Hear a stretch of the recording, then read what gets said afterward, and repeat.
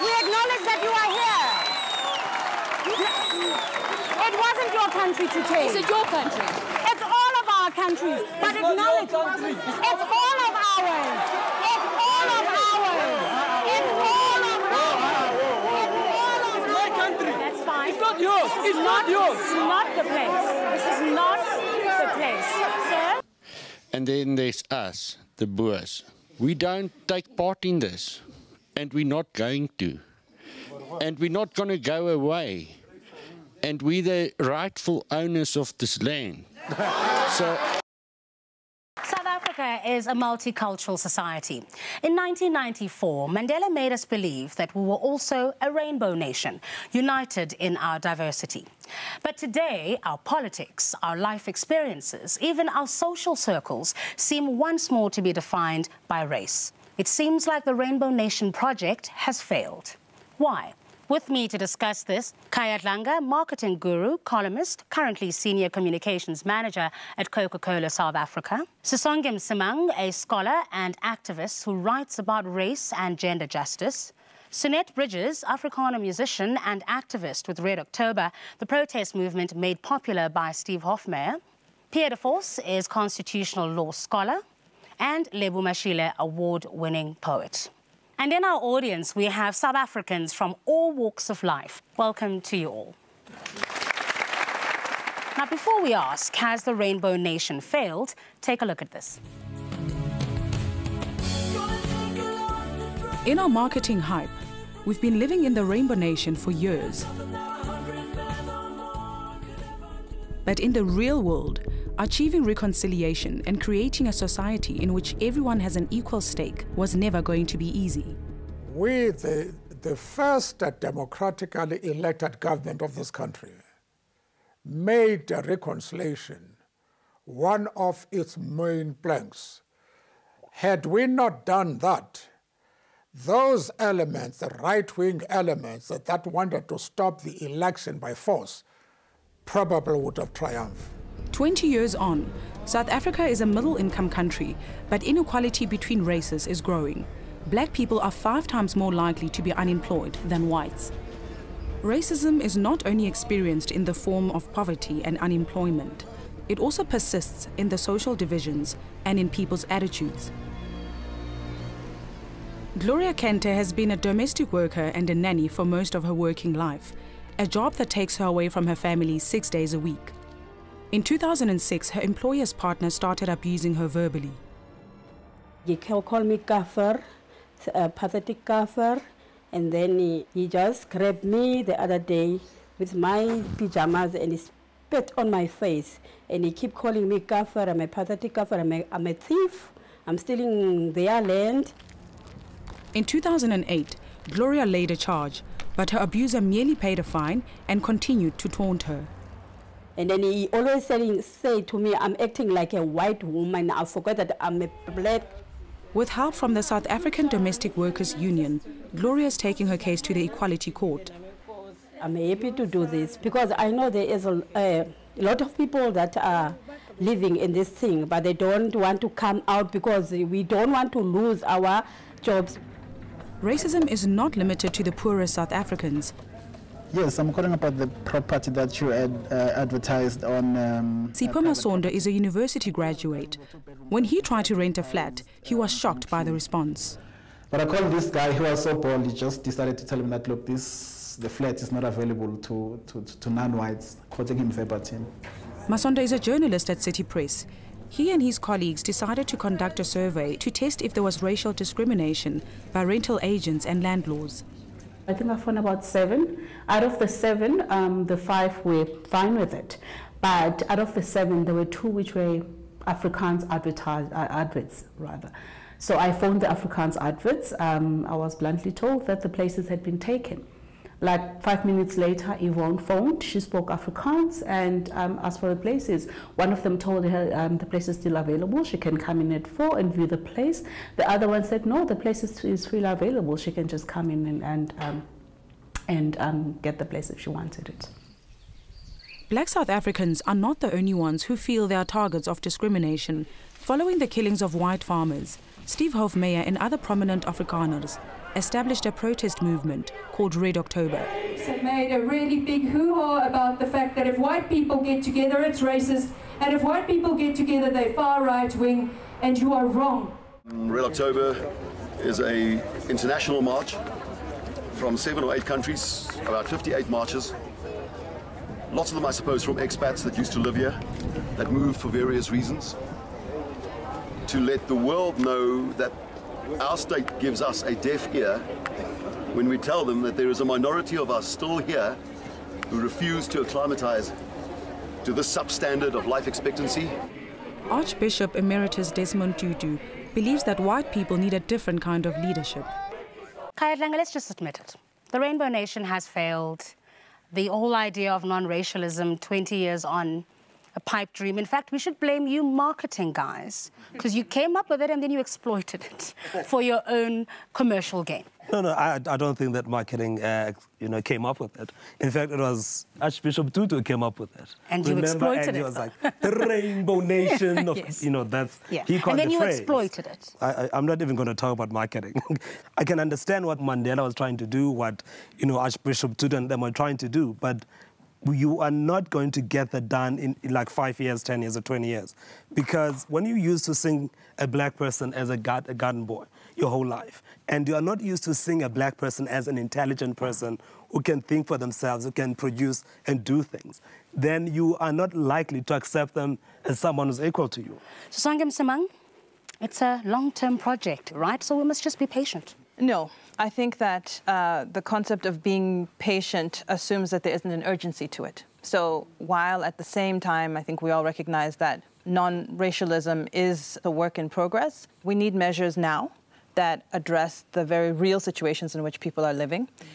We cannot accept, as Archbishop Tutu says, that because of the color of your skin, you will be born, you will live a certain kind of life, and you will die in that same station. My children go to a nursery school, and in that nursery school, there's not a single one of the preschool teachers who is not white.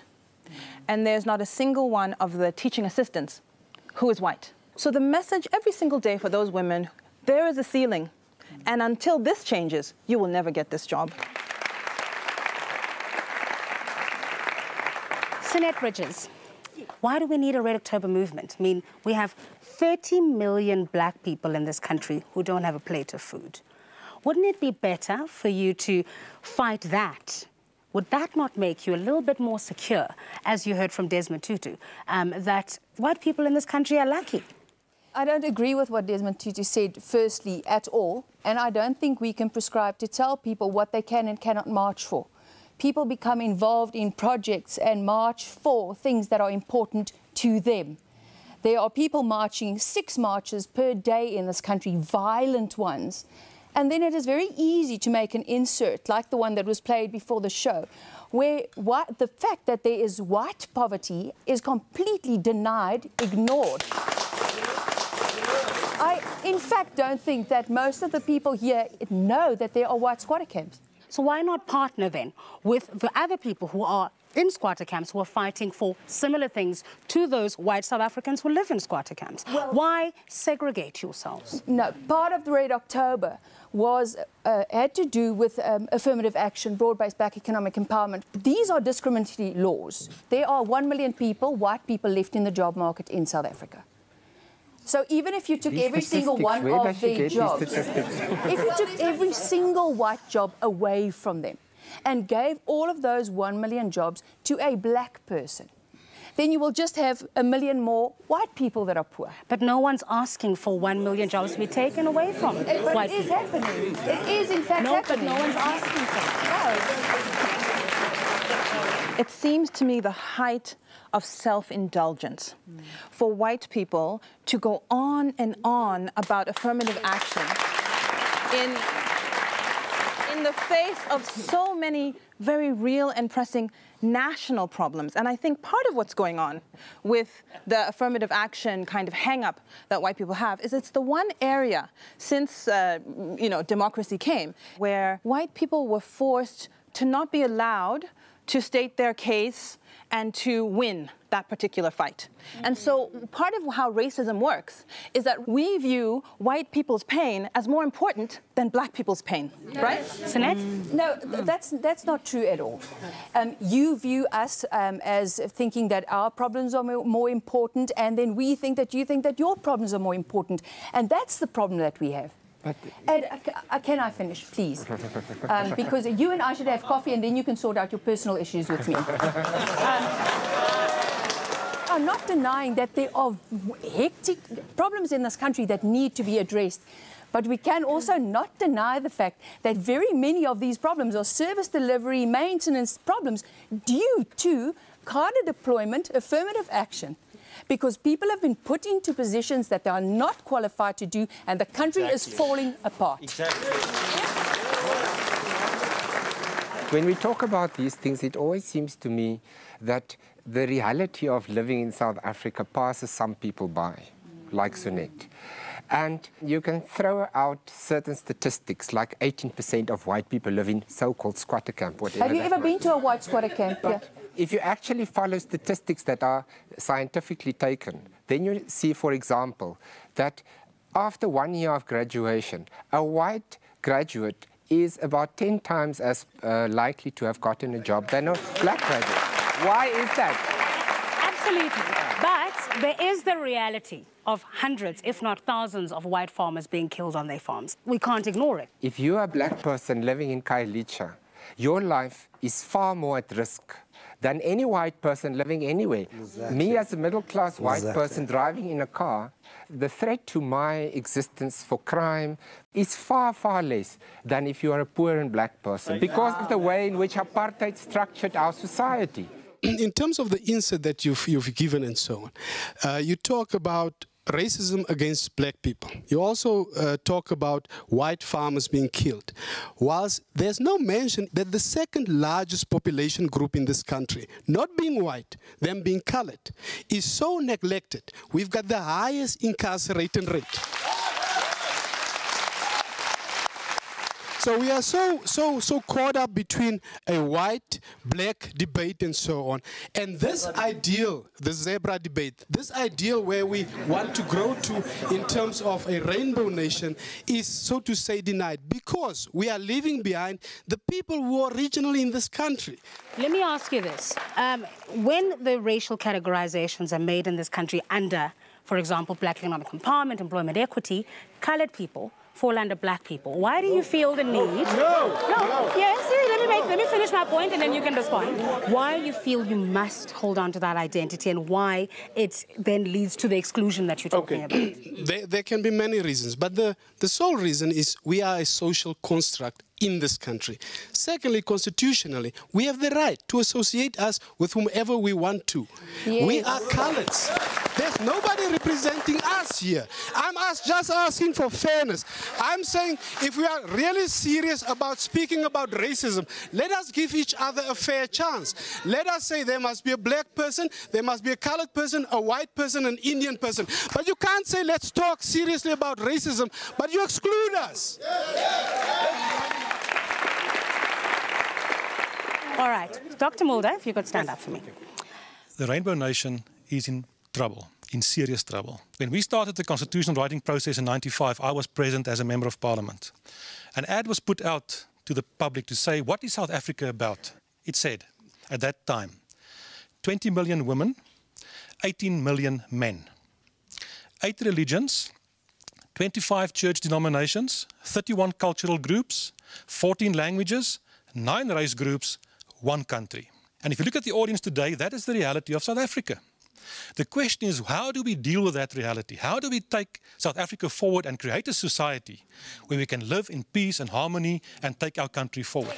Now, my fight is not so much with our friend from Coca-Cola. My fight is with a friend from South African breweries. The impression is created of this wonderful rainbow nation. We see that every Saturday in sporting advertisements. The true problem is that the recipe for nation building in South Africa is wrong. We cannot stumble from one sporting event to the next and think we're going to build a nation in terms of people feeling that they belong, that they are accommodated.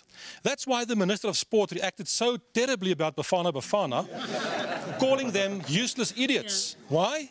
He hoped that they would win the cup and the ruling party can ride on that sentiment until the election. That's what he hoped.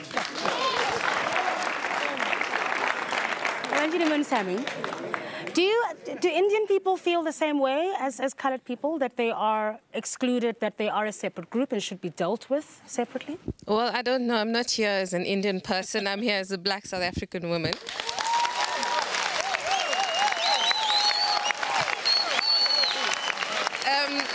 The problem, I think, is that in the first few years of our democracy, the ANC had a discussion which they called the national question about how it deals with the question of race.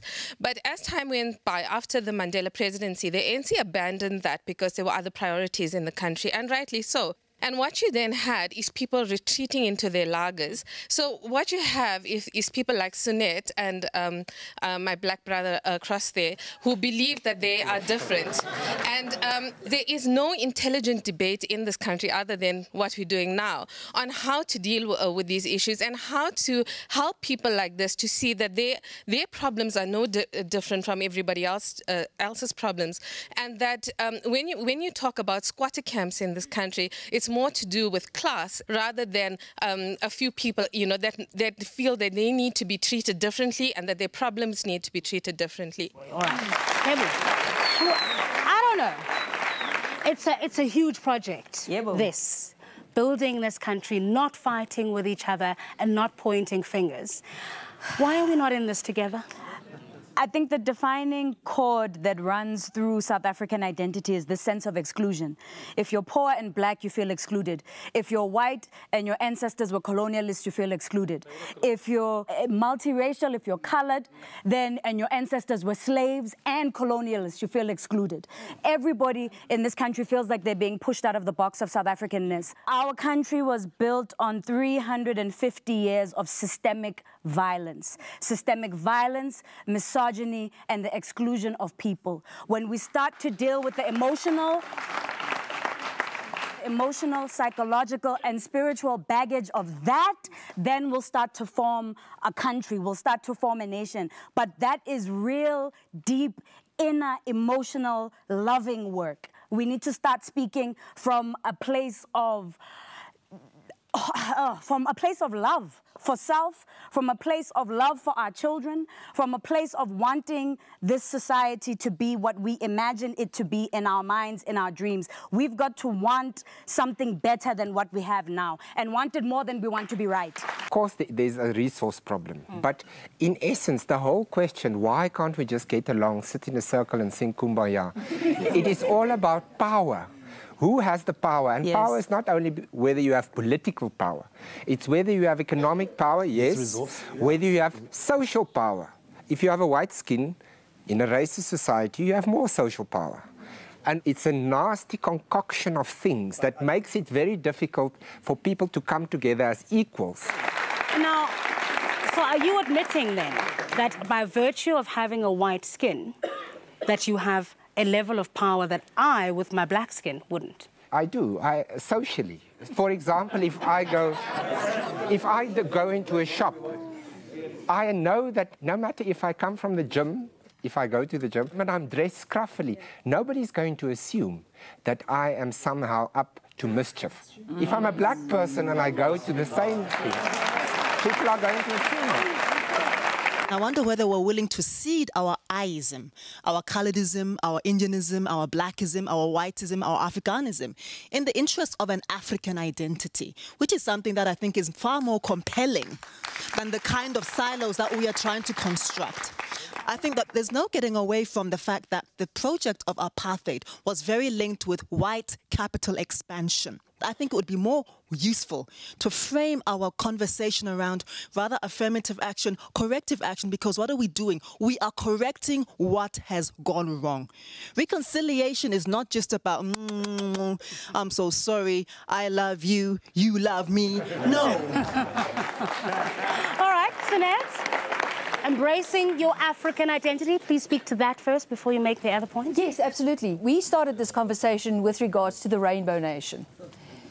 There cannot be a rainbow if we do not embrace the fact that we are several different cultures, we speak different languages, we have different traditions, And that was the plan, is for each of those to be preserved so that together it will be a really nice picture. But it all just became one big grey mess, and majority takes everything.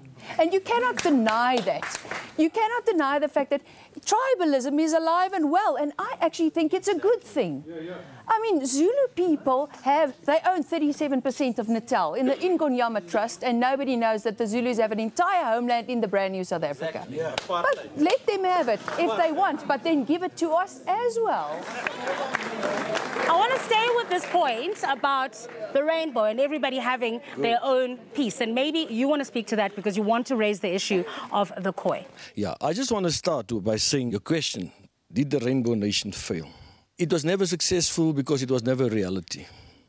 You see, since CODESA, this was a black and white talk. You've sidelined us. So are you saying that there were no coloured people, no Khoi people around the table at CODESA? We are not included. We are not even like it's here. They were there. You have seats. You have seats for whites and blacks. Sir, could we stick with the topic, please?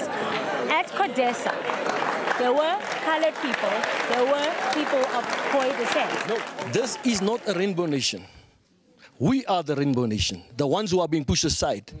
The rest is a zebra nation.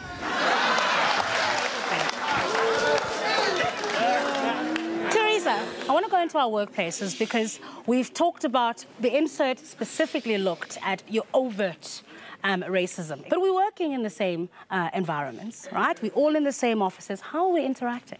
Pretty negatively, unfortunately. I mean, after 20 years, one would have hoped there would have been more progress in terms of integration. You know, if I look back 20 years when we first started doing this work, there was definitely far more overt racism. I find it's now a far more covert thing. It's as if we can't talk about race, especially as white people. And until we have this discussion, especially in the workplace, until we negotiate and talk to each other, we're never going to build unity. This is our 20th year of democracy, and we're still hearing about me and my red October movement, and me and my little coloured thing. Why can't we be united?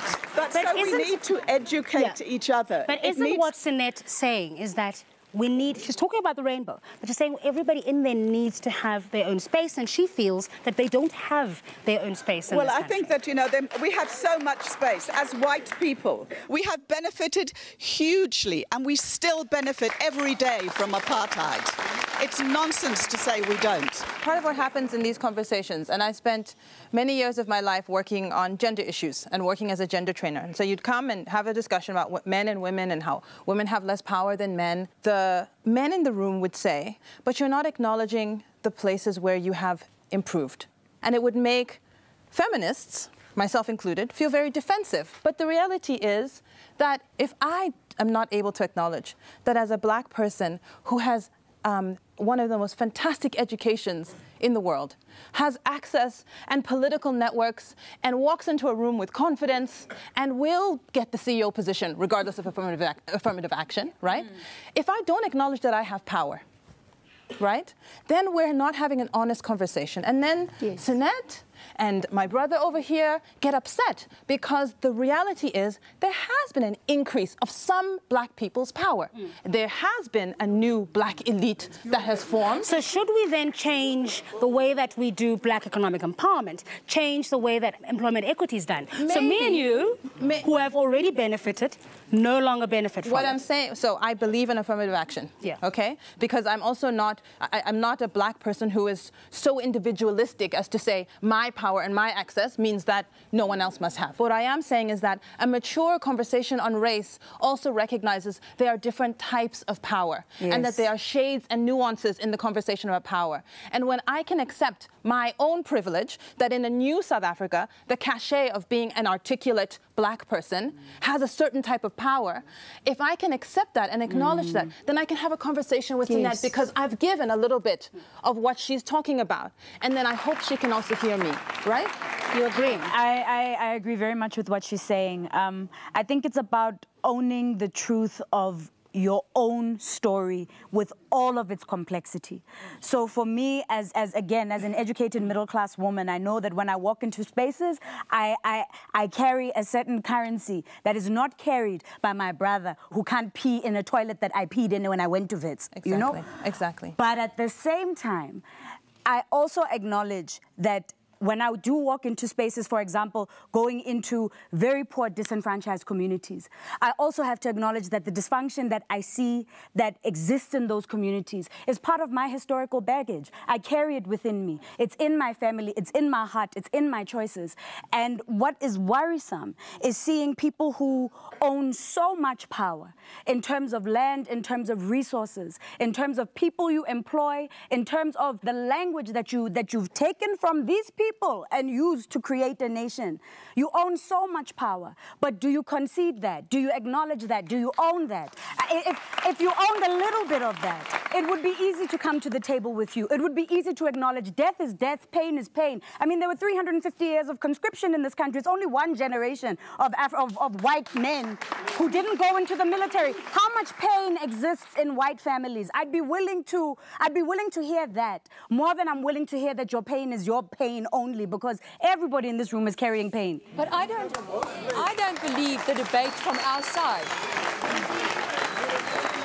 20 years into this democracy, the debate from our side has never been to negate your pain, nor has it ever been about saying that we want back to where we came from. White people voted for this democracy. No, they didn't. Yes, they did. No, they didn't. Yes, they did. No, they didn't, Sissy. No, they didn't. Yes. A handful. Did you vote ANC in 1994? I'm not talking about the ANC. Please listen. In 1992, white people had a referendum to decide whether they're going to allow the vote. And we gave the vote because we thought that what was happening was wrong. It wasn't yours to give. Do you acknowledge that? It was not your country to take in the first place, but we acknowledge the fact that you are here. We acknowledge that you are here. It wasn't your country to take. Is it your country? It's all of our countries, but acknowledge it's all of ours. It's all of ours. It's all of ours. It's my country. That's fine. It's not yours. It's not yours. This is not the place. This is not the place. Sir? It's my country. Yes, sir. This is not the place. It's everyone's country. People wearing this beret are saying we don't belong here. Okay, no one can hear you at this point, so I'd like to actually have a conversation, and I'll ask for tolerance in this room, please. Tolerance. All right, Sinet? What I'm saying is that I don't think the problem is with people on the ground, even the people sitting here. People who govern and politicians are determining the success of what is happening on the ground.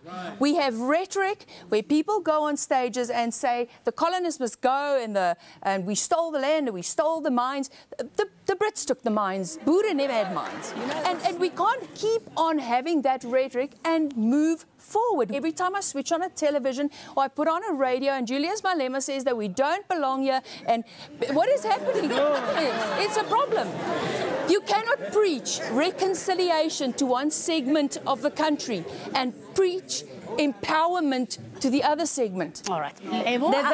There's a vast difference between, and I agree with you, there's a vast difference between rhetoric that's used to manipulate the population and sway people and the truth. Né? And I would be interested in hearing how white people process the emotional baggage of what their ancestors did. I would be interested in trying to understand what it did to white families. How much silence did white people have to cope with? How did white people build a shield around themselves to be able to deal with the system in which whiteness operated all these years? That's an emotional conversation. That's a delicate conversation. I'd be willing to do the work of trying to unravel that, because right now as a black person, I'm trying to do the work of unraveling my own baggage, my own historical baggage. I think when white people start to do that work, then we'll start to begin the project of trying to understand how all of us belong to this place. But you can't erase history. We can't pretend the violence didn't happen. We can't pretend colonialism didn't happen. We can't pretend people weren't slaves. We can't pretend our people are not poor. It happened. It happened. I'd be willing to hear white people say, you know what, it was Kak trying to pretend that this situation was normal. But I'm not hearing white people do that word. All right. There's a lot of anger. There's a lot of... I don't hear hope yet. I don't know about you, but I don't hear hope yet. I hear it. I hear it. Just us being here, having this conversation together, getting to a space that we need to get to as a nation, it will take a very long time. It's not child's work. For me to sit and listen to Sunette, listen to Pierre, listen to Sisonke, and to Lebo, and hear the various voices and digest the message that comes from them, I feel pained. I feel their pain. But at the same time, I feel there's hope because we're talking about it. We put a plaster on a gunshot wound in this country. That's what we did. And that needs to stop. We need to talk to each other and then come to a space of understanding. Because you're with the EFF. Yes, I am with the EFF. Explain that to me. Well, I explained in a simple fashion that in this country we've got more than 70% of the nation that's living in utter poverty.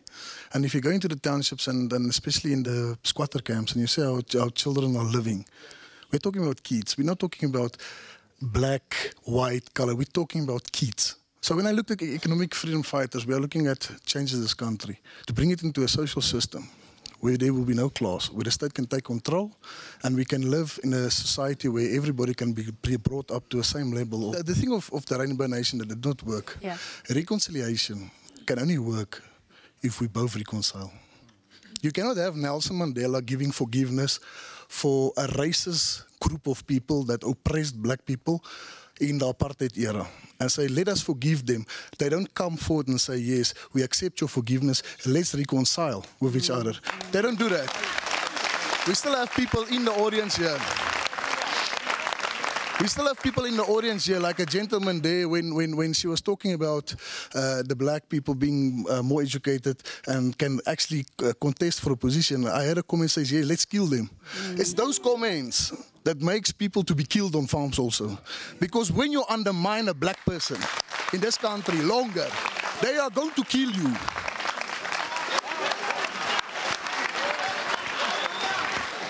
I'm Myrtle Wetboy, and I'm from the South African Domestic Workers Union. It's not about color. It's not about whether I'm a colored.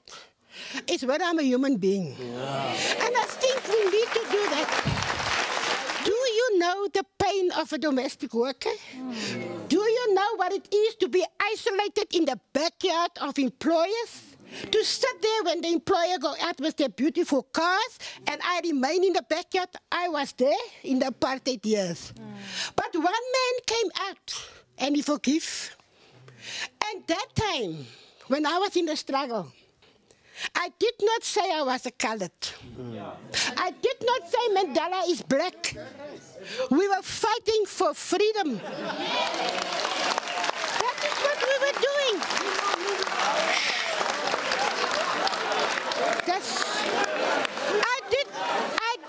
I did not classify myself as a colored.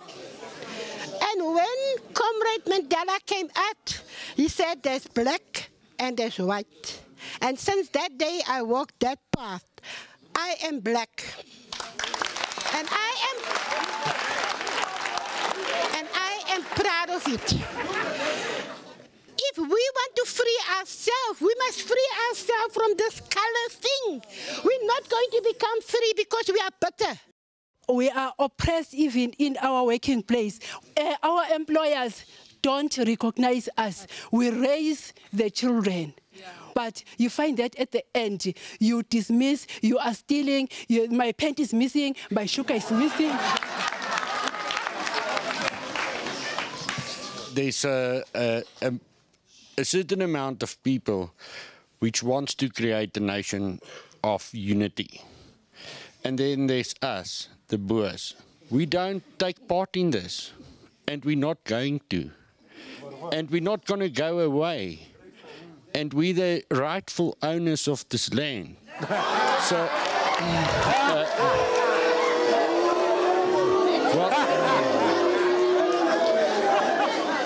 so that doesn't mean we doesn't see the sunshine over other people.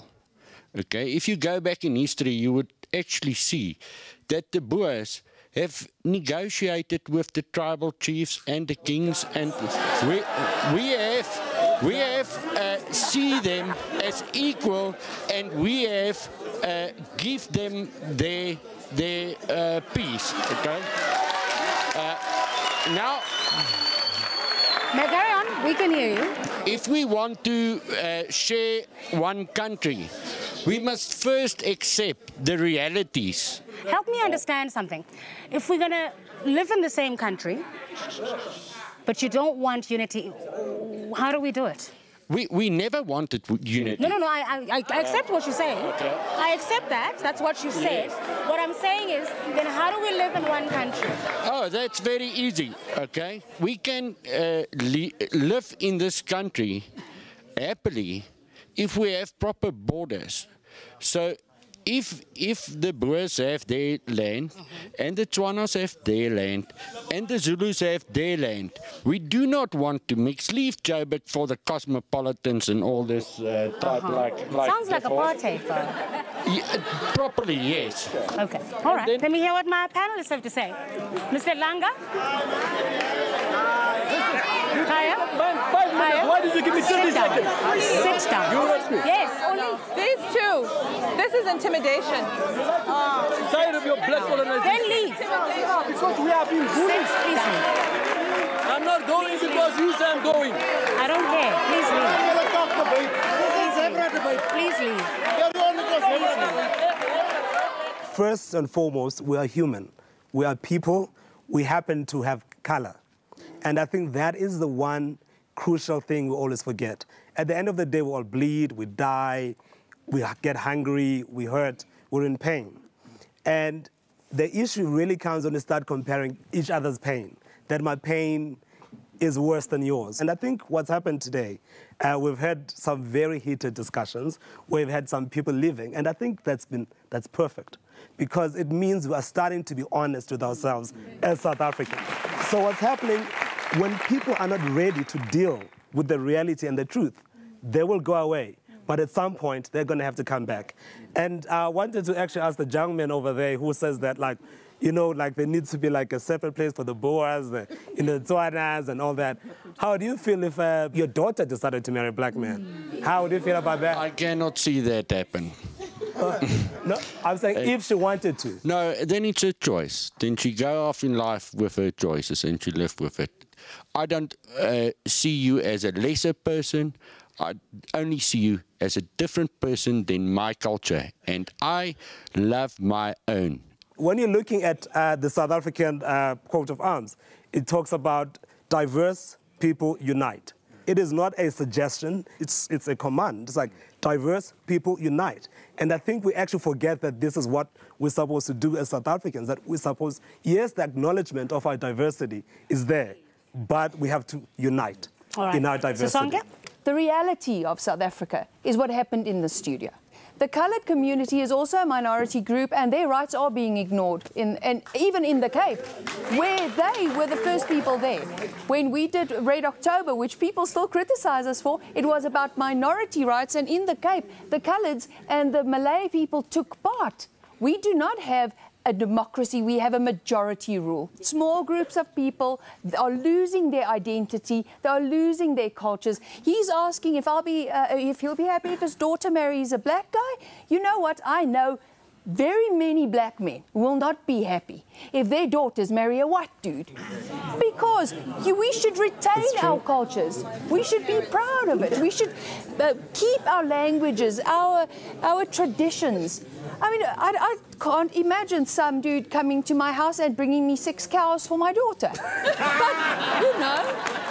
No, it'll be 50. Oh, 50 cows. My question is based to Sune about the Red October. I actually don't understand why white people tend to be rhinos, that you guys are in danger. You need to accept what you have done to the country, and you need to sit down and allow us to heal. We have accepted what you guys did. Because what is the whole point of this Rainbow Nation? The guy said, this is their land. This is not your land, sir. You need to wake up from wherever you're dreaming and face reality. Here's the thing. for us going forward, we need to substitute intolerance with love. We are not a people. We are a nation of individuals. If we are a nation, we need to stop tolerating, but we really need to love each other. It's interesting when I look at your country, which has only got about 11 tribes, while Kenya has about 45. And to be able to put a nation together is quite a mammoth job. And you must admit that 300 years is a long time to undo in 20 years. The question is, what are we going to do? How are we going to implement a program that is going to unravel this over a period of time? As the young people, we are colorblind to begin with. I have white friends, I had colored friends, I have Indian friends, I have friends from all spectrums. And when we get together, the most important thing is enjoying an experience of euphoria, enjoying an authentic experience of love, excitement. You know, we don't care if you're black, if you're white, where you come from. What's important is what's in here. What can you give me that I can use to grow as an individual? At the same time, what can I give back to you? You understand? Now, the thing that is actually happening is quite saddening for a person like me, because it feels like the older generation is trying to resuscitate apartheid, which is a giant that is in a coma. I don't believe that the Rainbow Nation project is dead. I believe it's limping. Yes. What's important is that as the nation, we need to come together and say, yes, fine, this is where we messed up. How can we work together moving forward?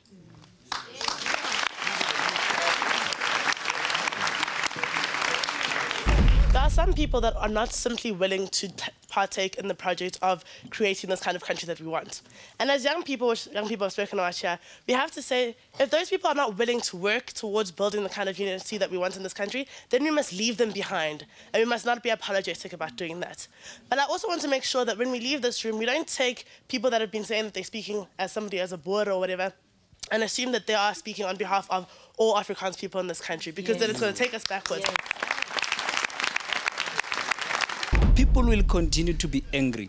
People will continue to be intolerant for as long as there's these disparities economically. Socio-economic transformation first, and then questions of reconciliation, of peace will follow after justice. Thank you. When we return, the final word from our panel.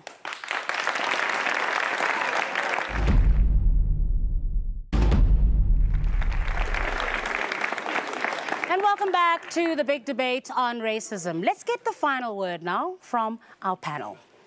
When we talk about race and reconciliation like we did today, it often feels to me as if people invent a past that never existed. And I think that it's very important for everyone to be a little bit self-reflexive and to be honest with themselves first.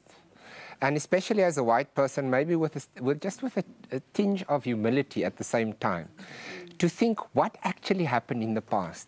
If we don't get to that point of acknowledging what happened in the past and the wrongs in the past, there cannot really be true reconciliation. Thank you. Sunette? I'm not the philosophical one and not doing the nice speeches. I'm a realist. And the reality is that after 20 years, this country is in serious trouble. It's burning. And we do not have another 20 years to have nice philosophical discussions about who should be giving what and apologizing for what. We need to get on with it. And then the lady that started her sentence was saying, I'm a proud, strong Sotho woman. That's exactly what I wanted her to say. I didn't diss her culture. I said, that's your culture. Keep it and look after it, but allow us ours as well. Because if in this country I start a sentence by saying I'm a proud Afrikaner white woman, I'm in trouble. Lebo? The struggles that we are dealing with in South Africa are not singular. They are global struggles. People of color, women have been systematically oppressed for centuries. The work that we're doing today to try to break this down is not just important work for ourselves, for our continent, but it's important work for the world. And I'm grateful to have been a part of this experience. South Africans are very passionate. We care about our country, and it's evidenced by the nature of the conversation today.